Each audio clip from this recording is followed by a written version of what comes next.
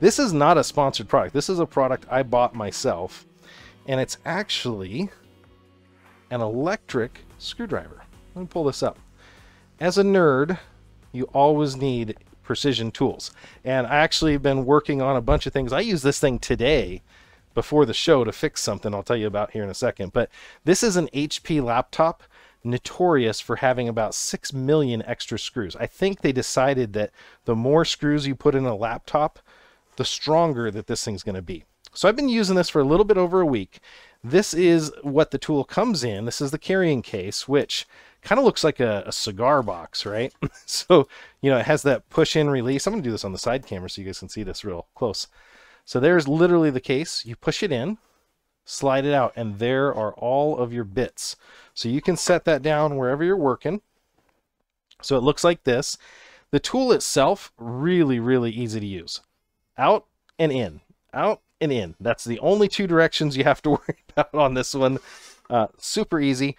Couple little things that I think would have been nice. You know, the bits are not magnetized when you get them out. And this was really confusing to me last week. It was really funny. So you put the bits in just like that. So I slid that bit in.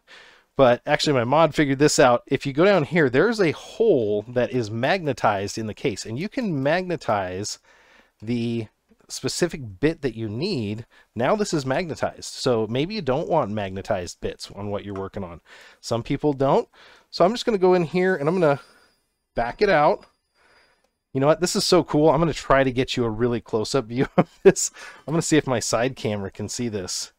I'll try to do this one-handed without destroying it. So I've got the standard Phillips on here, right? And I'm going to put it in there. Now you can manually use it, or you can see it's just backing that screw right out.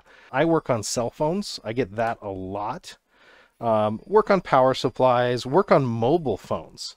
And mobile phones are becoming super, super annoying with all the different sizes of screws. I'm just going to pick a tiny, tiny one here, and maybe you can see the size of this thing. You know, the bit heads here, that's actually got a head on it. I don't know if that's a Phillips or a Tri-Y or a Pentalobe. You know, they've got all the different ones here, but that's literally the kit right there. So you can see all of them are clearly labeled right above them. It's hard to see in my lighting, but they have a little silver indication of what they are. And they also have the indication on the side. Little complaint about it. It would have been nice if it had a thicker Phillips, like a PH2, a little bit larger size, but you know, I get it. It's not designed for big loads. And so if you come across a screw that's been, well, put in by me, so, you know, this thing right here can actually be used manually. So let me show you real quick on the side camera how that works.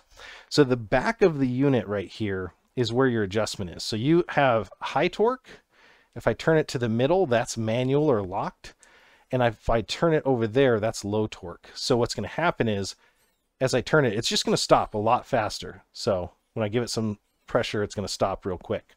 But if you put it on manual, then it's all on you. You're controlling it like a regular manual screwdriver. The buttons don't work anymore. And then that's where you keep it on for charge. And if you put it on high torque, you can hear it, maybe, you know, stressing out a little bit, but it works really well. I've been really impressed with this one. The one thing that was frustrating me last week when I was doing a PC build is you always have that one screw up by the CPU 4/8 pin. And you have to like hold the screw, get in that back dark corner. There is no light on this one. That's another thing that's kind of, I've seen them on a few that have a very small LED work light. So hopefully you've got a lot of light where you're working. But yeah, HP went crazy on this with the number of screws. And what they did is the screws that they don't want you to get to, I'll show you those here in a second.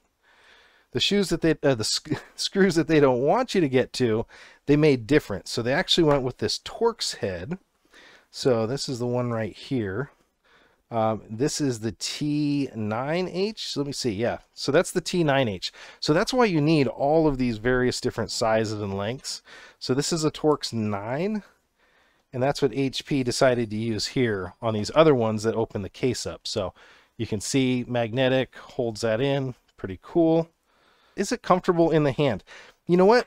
I was worried about that. It's a great question. I was worried that it was going to roll off my desk because it's cylindrical, right? But you'll see the buttons are just tall enough that it keeps it from rolling, you know, so it'll stop it eventually. As far as could they make it any more ergonomic? You know, it's a heck of a lot more ergonomic than the Leatherman, which I usually have to carry and then figure out how to get this and try to use it. But yeah, not bad. They could do a little bit more with like the knurling on this one specifically. This is their manual one. It has a lot more grip surface right here. I actually like that. It's almost kind of like on a hand grip, you know, on a device that I can't name or we're going to get banned. But on one of those devices that has that, a little bit more grippy texture. This one's really smooth. But yeah, absolutely. And easy enough to use. Again, super easy. Like we said, there's the manual override, light, and strong mode. So it's got all those capabilities there. As far as how long on a charge, it says 2 hours continuous use, which I don't know how many screws that is. Honestly, I did not recharge that thing from last week. And I've probably taken out 30 or 40 screws back before the show and then whatever we just did there. So yeah, I've been using it. You know, generally sits on the desk, stays charged. It charges in a couple hours from dead as well. So I don't think that you're going to be waiting that long. You can give it a 10-minute charge and it's going to go right away. When it did arrive, it was completely dead as a doornail.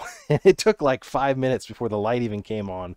So it definitely was cool. It does have the mini electric screwdriver, storage case, 24 bits. You're going to get the Phillips 1.0 triple aught and double aught SL2s, 1.5s. So it's going to have all of those, all the Torx bits in there. It even has security Torx. It has the Y bits.